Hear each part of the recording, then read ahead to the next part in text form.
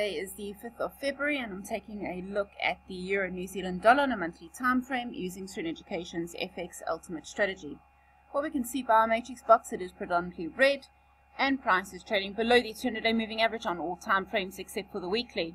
We're starting to see a few blue arrows coming in intraday, which means we could be getting a little bit of a pullback in that long-term downward trend. Looking here at the monthly, we've got a red arrow, red candle, RMO's just gone red, and OSMA is red and bright. So the strategy is starting to sell up more, showing in terms of that negativity. Prices below the 20 and the 200-day moving average and below that monthly central pivot. We do have the 50-day moving average, which could act as a support going forwards. So now we drop down onto the weekly. We're wanting to see where that 200-day moving average lies. It is trading higher than the 50-day moving average that we saw there on the monthly, so we will move up our support level to that.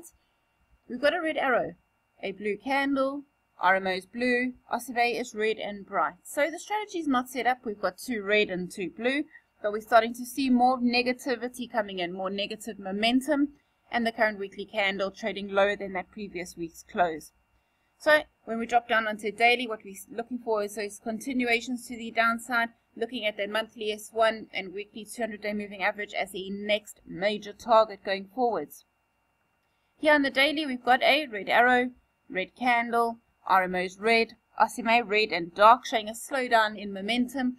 We're seeing a bit of consolidation to the underside of this current weekly central pivot here, and therefore I'm setting a daily alert on this pair. I'm looking for a daily breakout to the downside lower than this consolidation or the swing that we've seen.